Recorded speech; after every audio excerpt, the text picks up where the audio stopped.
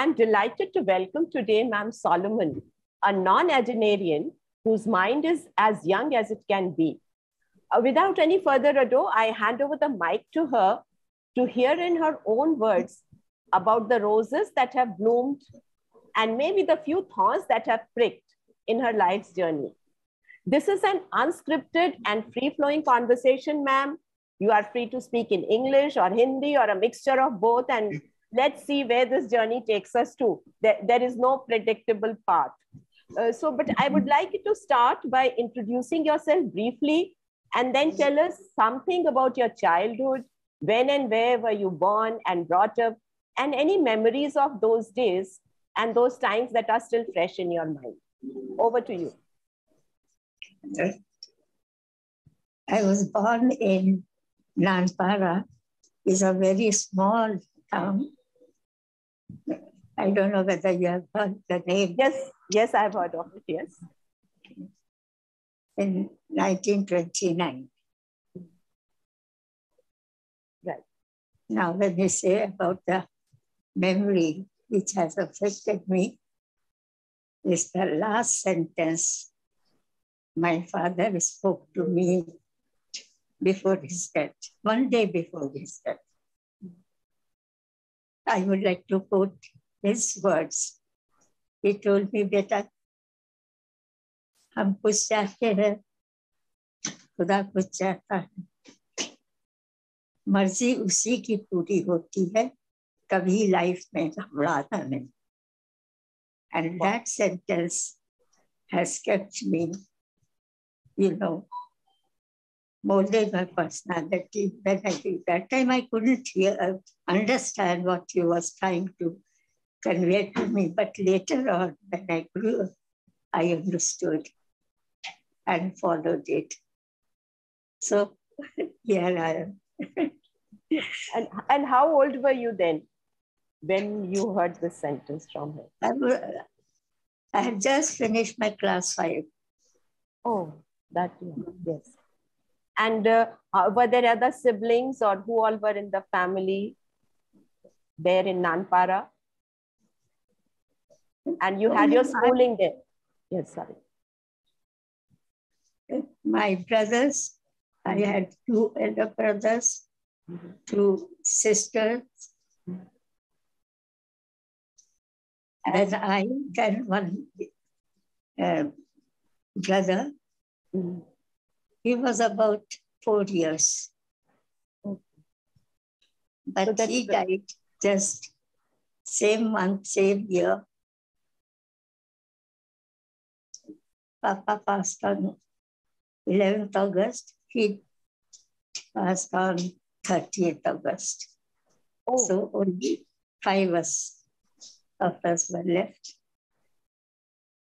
And you had your schooling there in Nanpara only? No. In Lal Bagh, Lucknow. Okay. So at that time, Lal Bagh was the English medium. And they used to take from class 4 above in hostel. So I went to the hostel, and earlier my mother took a house on rent, and then I started my schooling in Lal Bagh. So you started in the hostel at that young age of in class 4. Oh, great. That's 5. Class 5. Fourth and 2 years I stayed in hostel. Okay. How was the transition from childhood to teenhood to adulthood in your times? And how is it different, or is it different from what we are seeing today? But first, about your transition, can you recall a little bit of that journey? There is a lot of difference between those days and now. Because there were no TV, nothing. So our recreation was only like meeting your friends, playing with them outdoor. And now there's hardly any outdoor activity. Children stay in the house. Most of the time is spent on TV, either in front of TV or their phone. So that's a vast experience. Yes. Our duty was only to study and play, and that's all. Okay. Any remembrances from those days? Anything, or any friends you made or who are still there, or maybe you have lost them? But anything, if you can recall something about those days. In Lal Bagh, I told you that from nursery to 5th, I studied in Lal Bagh. In hostel, I was pampered a lot because I was the youngest boarder. So all the senior girls used to pamper me. My sister was with me, but she was in class, higher class. And I had many friends. Of course, day scholars. And we had both. So there was no difference. Like we used to play hide and seek and these sort of games. And from Lal Bagh, where did you, after studying in Lal Bagh, where did you move to after class 5? After Papa's death, we had to move. My eldest brother was working in Hardoi, so I went to stay with him. My mother and my sister and I. And there was a lot of difference because in Hardoi, that caste Kanya was Hindi medium. But there was one teacher, when I joined, she used to watch me, that I was moving around and taking part in every activity and all like that, laughing with the girls and all. But she felt that I'm not happy. So she called me one day and asked me, what's wrong with you, Dorothy? I feel that you are not well settled here. Is there anything troubling you, anything you are finding difficult? Tell me.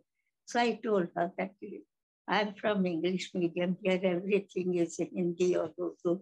And I can't express myself the way I can do it in English. So she said, all right, today before going home, you come and meet me. She must have gone to the principal and to the teachers and all. And when I went after school, she told me, from tomorrow, Dorothy, you will be writing in English and show it to me first, and then you can go and show it to the teachers and they'll correct. So you will keep your English medium and be happy and settled well. That was a great thing which I can never forget, that how the teachers took interest. Now the number is so big. So we may not have that kind of closeness, not what there we had. So but you carried forward the legacy of that teacher, because from my own personal experience, I know how considerate you have been of the students later on when you joined the teachers fraternity. So back to Hardoi. Sorry for this digression, and let's go back to Hardoi. And so you studied there till when? So I did my 10th from there.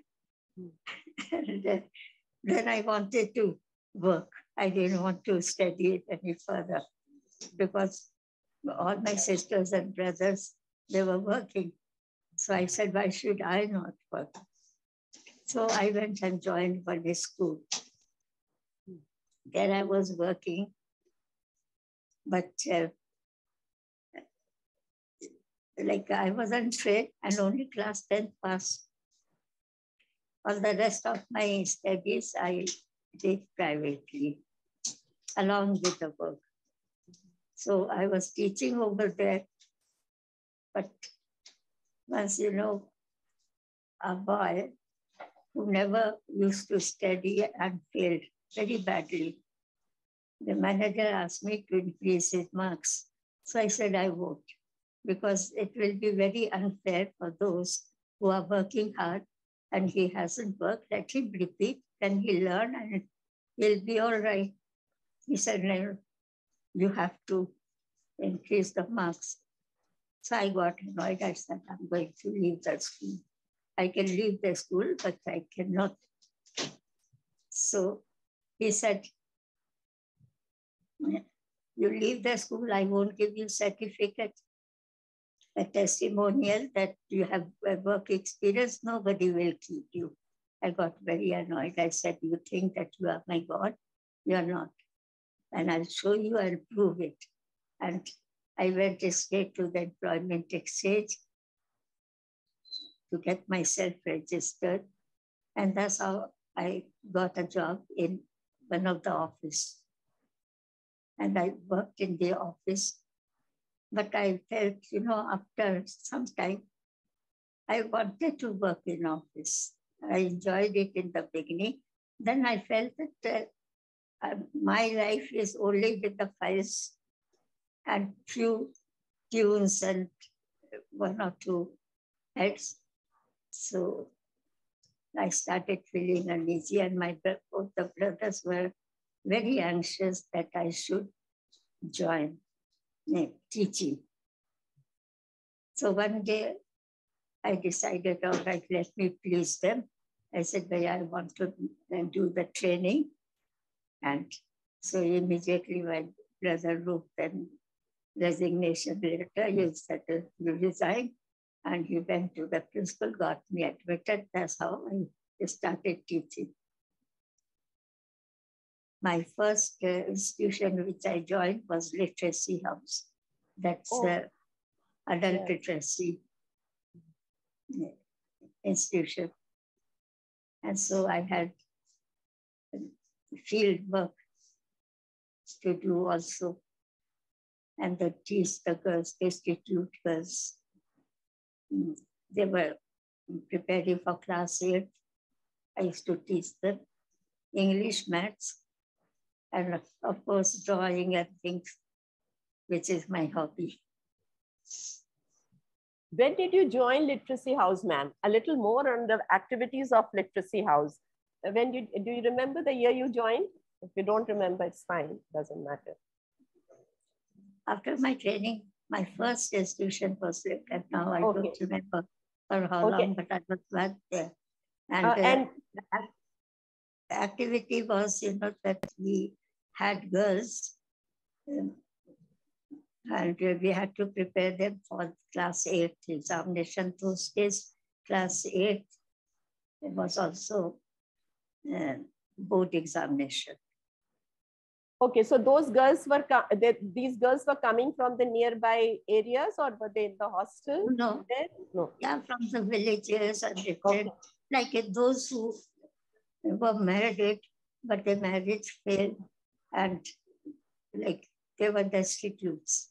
So we used to take them and educate them, train them, and so that they can learn something. That was a government school scheme, but they gave it to us to prepare. Then we have, like I had 5 villages where we started literacy, teaching them through handwork, chicken work. We used to pay them, and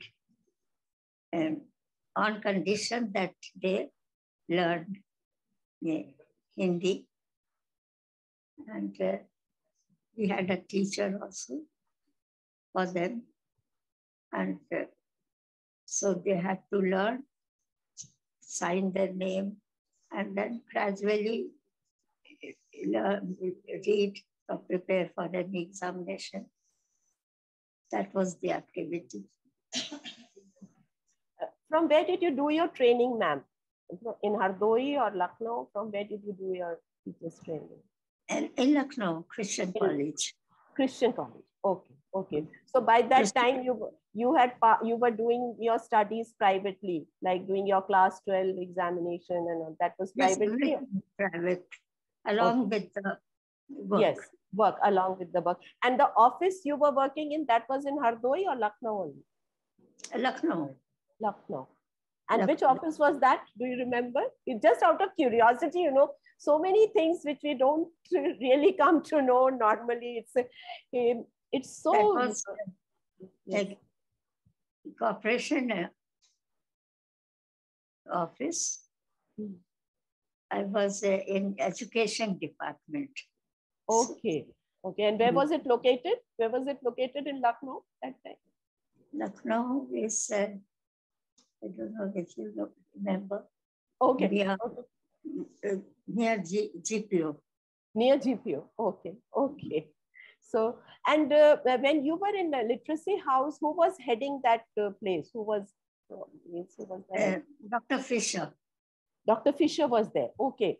So you were, and for how many years were you in literacy house, ma'am? I was there. Roughly? No, I don't remember the date.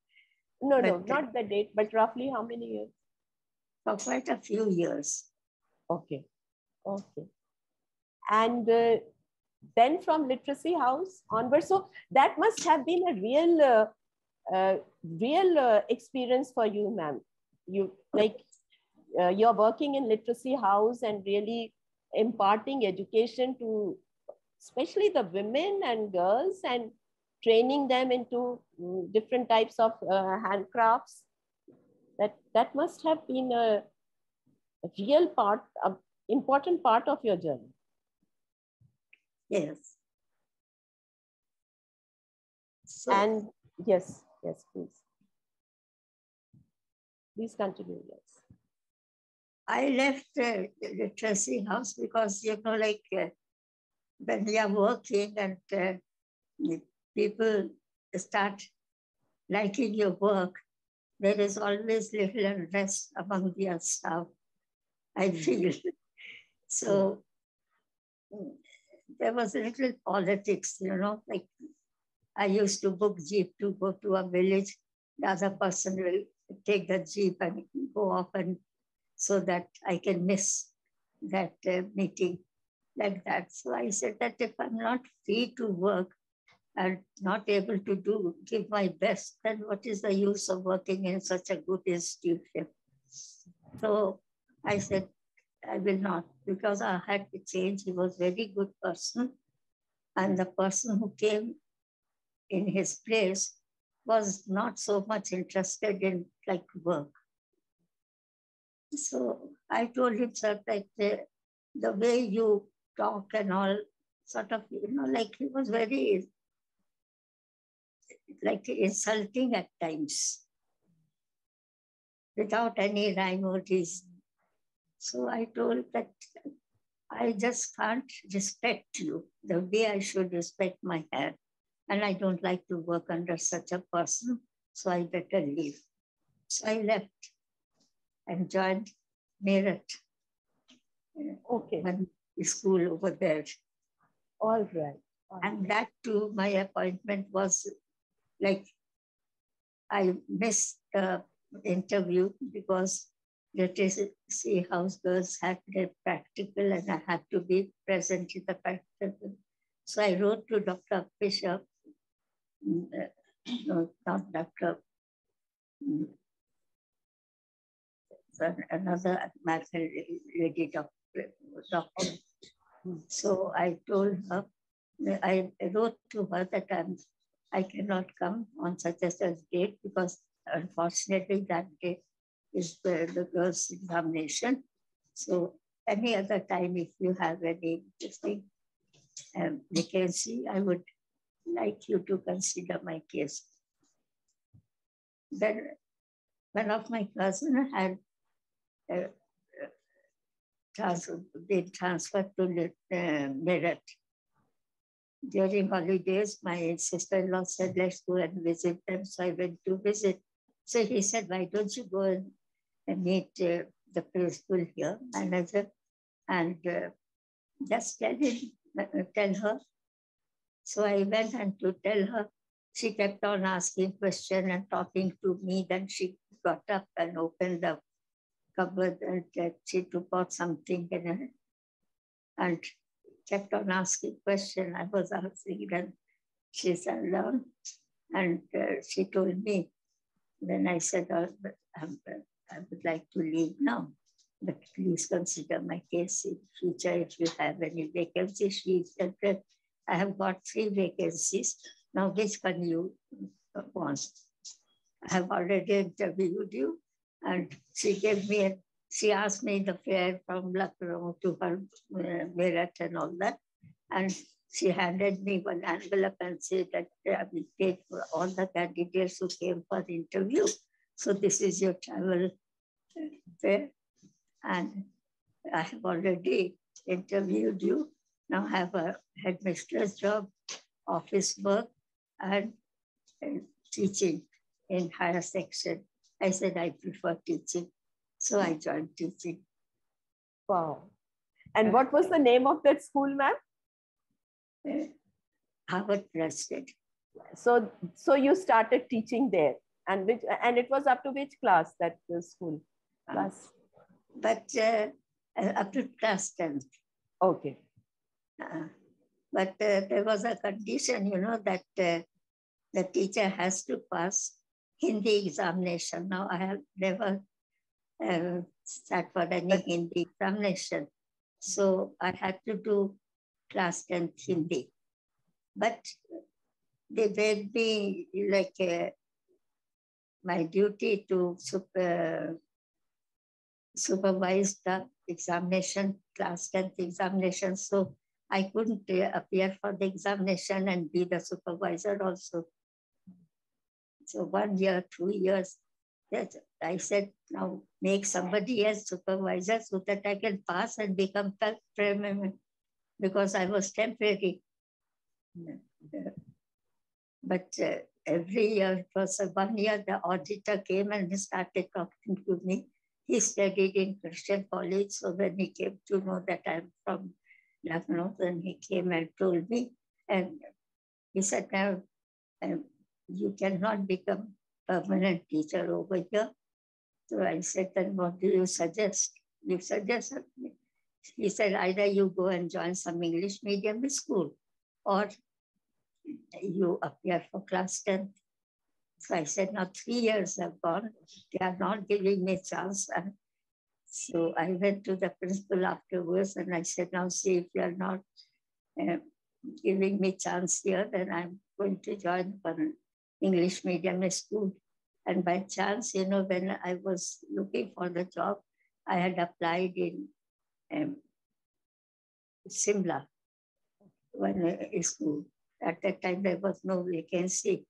So I applied there again, and I got the letter from there.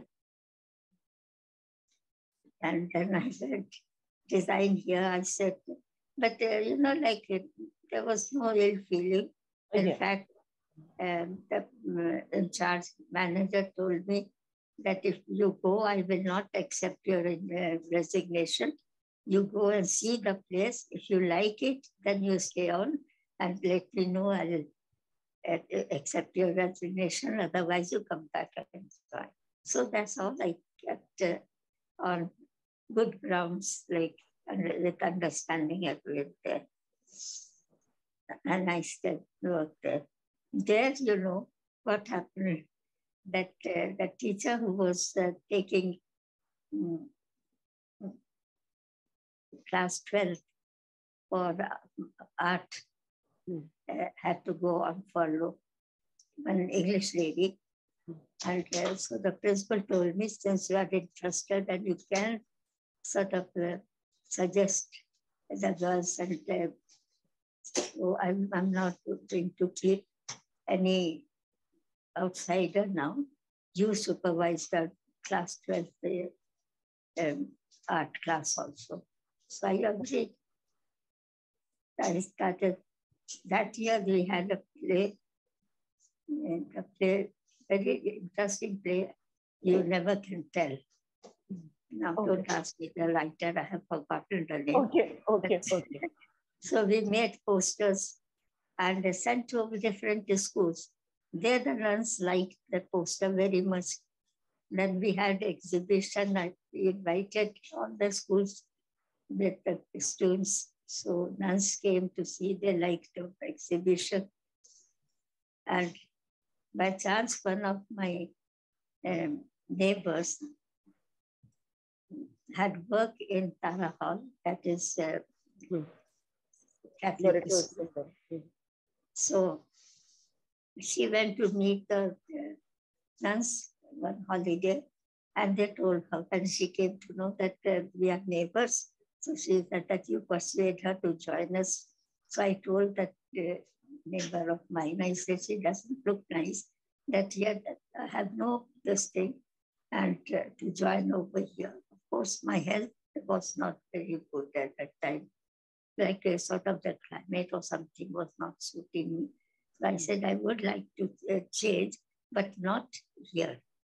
Because the weather is same and the situation is same. So she said, all right, you go to Darjeeling.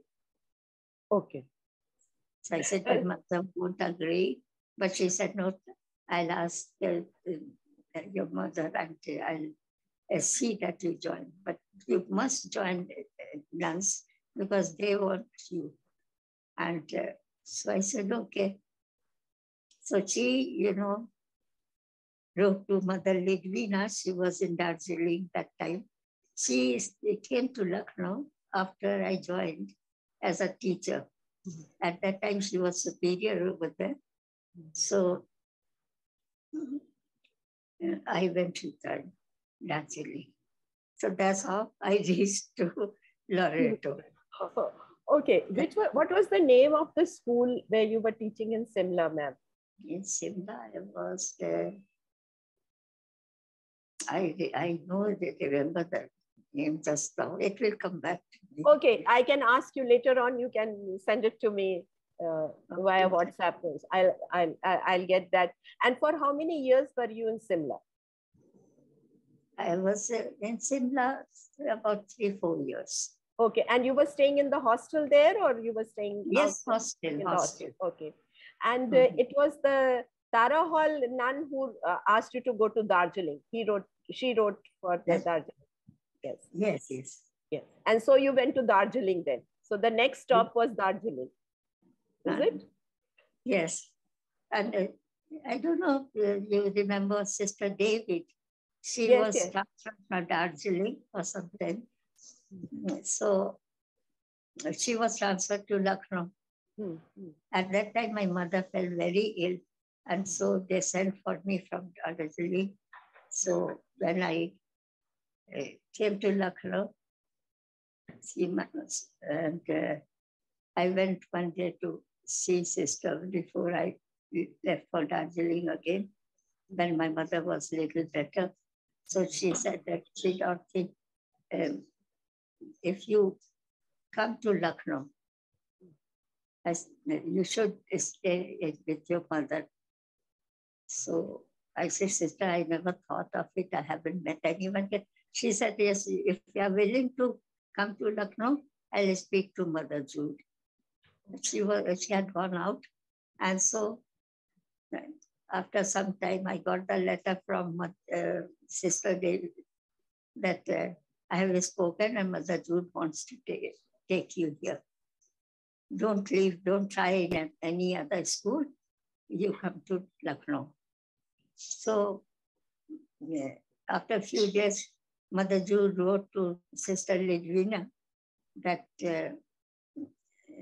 I want to take Ms Solomon from there. So you accept her resignation and let her come to join Lucknow. So that's how I came to Lucknow and stayed on. Okay, so for how long were you there in Darjeeling? Darjeeling 2 years. 70 I joined and 72. Okay. That St. Mary year, I was there. No, St. Mary's? Sorry, I don't get that. For 2 years you were in Darjeeling and then you came to Lucknow, is it? Yes. 72. Hmm. In 72, you came to Lucknow. Okay. That And was so, the centenary year, no? pardon? That was the centenary year. Yes, yes, yes, yes, yes, yes, yes, yes. That was the centenary year. Yes, yes. And so you started your long innings in Loreto, Lucknow. Yes. Yes. Yes. Any incidents of your life that have left a lasting impression, ma'am? Good or bad? You have mentioned some as you were talking, but anything else besides that which stands out, and anything else you want to share about Loreto? Because Loreto has been the longest stint of your journey was spent at Yes. Loreto. Yes. Yes. 34 years. 34 years. Right, right. So 16 years I worked as a coordinator. Yes. That is yes. after Yes, retirement. Yes. Yes, yes, yes. And you eventually left Loreto, Lucknow in which year? 2006. 2006. So from 1972 to 2006, it's a really long journey. And yes, I was fortunate to be a small part of that journey of yours. But I think for our viewers and listeners, we need to know more about that journey and about any other thing which you would like to share, ma'am. See, when I was working in a literacy house, I told you that I had 5 villages under me. And we made chicken work as medium. Medium means that we tell the ladies, grown-up ladies, that we'll give them chicken work, teach them, and they pay them. And if after some time they had to sign their name. So they used to learn the alphabet and sign their name. And then I told them to now calculate how many saris you have made at this rate. So like that, maths was taught to them. And one day I was going with the work and the money to pay the workers after it was rainy season. And we had to cross a bridge. But the driver suddenly thought that bridge may not be very strong, so he will take the side route, which is shallow. And he moved towards that. A small boy, about 17, 18 years. He came on a cycle, and he said, please don't move that side, it's very deep. It's very deep, don't move there. But the driver was already there, and now that the jeep started slipping, he said, Madam, if you please jump out somehow. And I saw that it was quite a distance. Now, how to do that? But he said that if you are out of the jeep, I'll do something to stop. Otherwise, jeep is slipping and I'm not able to control. Please do that. So I had to. Now I had such a lot of money and the record register, my purse with the money. So somehow I got hold of the register and my purse. And with that, I had the longest jump, or say broadest jump in my life. I don't know how I managed to stay on the road. And then I started, the sound located that somewhere the wood is being cut. And in that direction I ran. And there were people cutting a tree. So then I told them they quickly put the logs in a cart, and they somehow saved the tree. So that's the thing I can never forget. That is helped me. And that boy was not from that village also. When I told the villagers, they said, ma'am, there is not a single boy with this thing. There is only one cycle in the whole village, and that person has gone out. So from where that boy came, who the boy was, because after I reached the ground, I never turned back to look at him, and just said thank you and ran at the direction for help. So that's a thing, like many such and where God helped me. Maybe sent his messenger from where, who that boy was. The village people were looking for it. But some ladies said, Miss, is nothing, ये अल्लाह का भेजा हुआ फरिश्ता था कोई. सही बात, अल्लाह का भेजा फरिश्ता था, right? So that's one experience of that. That was one experience. Many such experience I had in life that God saved me. For what, I don't know. Each time I ask God, why are you saving me? But He had. Because we had to have you here today. That's why God saved you. Any other instant you want to recall, if you want to share anything else, because this was really just eye-opening for us. Anything else if you can remember? Or I had many such experiences. Okay. Yes. When I was going to Darjeeling those days, there was some disturbance in what do you call that place? So again, it was rainy season. The train was very late. And we reached that base late at night. Now, since the train was late, it was not on the main platform. So I had to sort of jump to come out of the train. The train is stopped. There was a group of border force boys. They all quickly got down. Everybody got down. I was left alone. I said, my God, what am I going to do? There is no pulley. The platform is not there. I had a big trunk which I was carrying for somebody else. Nuns asked me to bring it. So then suddenly, something happened and those boys came back to search. They forgot to search the apartment before leaving. So they came. So I told them, please get me a coolie. They got a coolie. So I got down. And that coolie, when I said, get me the guest restroom key for the night. So he said, no, you won't get the key. You stay in the waiting room. I said, I thought he's very rude that you won't get the key, you wait. I said, but that place is very dirty. He said, I get it clean. He got the thing cleaned. And then he saw that everything was clean and then came and told me that you go and wash your face and all. And don't talk to anybody. I'm sitting here at the door. If you need anything, you just call me. And every now and then he was peeping in to see that I'm all right. And I was fearing him.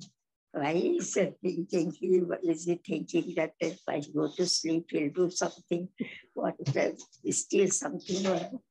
I was doubting him. But in the morning, again, he went, called the sweeper, got the washroom clean and all. I said, he told me, you go and wash your face and have breakfast and go. And when I reached Loreto, now there were the bearers were all around waiting for me because I had informed that I'm coming. So they were waiting for me. The moment I reached, and that he went to call the taxi. He saw that there was a family and he told them, please drop this madam first and then you go to you take her in right in. And he told me everything that I have told them to take you right in. Why is taking so much care of me? I was wondering. And there I saw the one terror run to the nun's side, and then one nun came running to see, Dorothy, are you all right? And I said, yes. No, I didn't have. I came to know there was a murder in the restroom. Oh. And, and there was still like some unrest, so they were all fearing, that any moment people were killing known or unknown people. So she came and she told me that we were so worried that you are coming on such a day, and there was so much unrest. And I said, nothing happened, but I came and the taxi came right in. And that is another experience, Okay. that how that coolie, not knowing me or anything, took care of me. And I call him the angel of God again. Yes. That is, you're right. These are the angels of God who have helped you throughout. Life after retiring from Loreto. What are your hobbies now? You shared with us something that day, but now after retiring from Loreto, not retiring, I would use the word rewiring. Once you left Loreto to tread on another path, something about that. Then you moved to Delhi, or you stayed in Lucknow for some time after Loreto, Lucknow. Yeah, I was in Lucknow.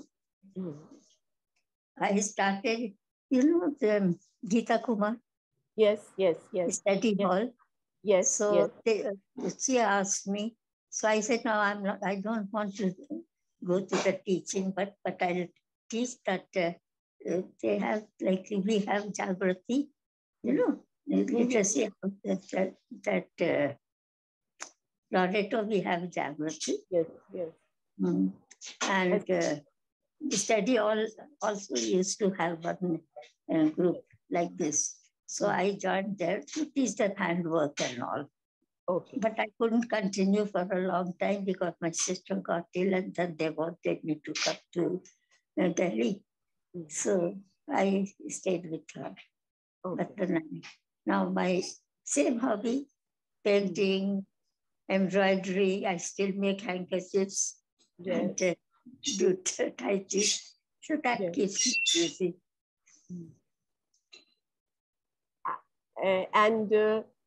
And how did COVID impact you? Because COVID has become such an important part of all our lives. But you braced COVID and you came out of it. That is important. The whole family, we are 5 of us. Sunil and his eldest son were admitted in St. Stephen because their temperature was not coming down, and Sunil is diabetic also. The doctor suggested that if diabetic cases, they were taking more precautions. So both of them were admitted in the hospital, and 3 of us had fever. Oh, of course. But we all, thank God, that came out of it. Right. And I got vaccination. And the reaction of the vaccination, I got rashes in my leg. Oh. Which is still troubling me. So, but rashes disappeared, but the skin has become very rough. So still I'm taking treatment. But other than that, you are fit and fine, and you will remain so fit and fine. That we are sure of, because we want more embroidered stuff from you, ma'am. We are going to get our bookmarks which you made for us. I've already left it with the concern. Yes. Neera is going to help to give it to us. Right. Exactly. That is tatting bookmark. Yes. So you're doing that, which is wonderful, ma'am. We can, and I'm sure I've taken so much of your time, but it has been such a pleasure listening to you. Any words of wisdom for today's youngsters and the elders also and the adults also? See, like, if you don't think about your troubles and do something, you like something constructive, I feel. You feel very satisfied. I was teaching my mates, boys also, and the elder one appeared for class 12th examination and he passed with the good marks. So, like, I was in a touch of teaching again. But after this illness, I have not been able to continue. And everybody's working from home. So, like, they also need place. Yes. Now I'm not teaching anymore, but handwork I'm doing. Yes. And I'm sure you'll get back to teaching also, because as we come out of the pandemic slowly, I know it will take time. What you're saying is right, but to remain connected and to keep on doing and keep on going, just changing our path of life. I think that's that's the reason for your such a productive and long life. And any regrets in your life, ma'am? No, I don't have any regret such. Okay. Because what I can't get, again, I go back. That my father's sentence tells me that it's not my will, it's his will, and his will is done. So I take it that way. So I don't have any regret, like that I didn't get this, I didn't get that. I try to be friendly and with everybody. Some may not like it, some like it. And it's all right. It's a different nature. You have to cope with it. Okay. So thank you very much, ma'am. Thank you very much. It has been really so many things. I spent so many years working under you, working there, and didn't come to know of these things. So, and I think it's very important to record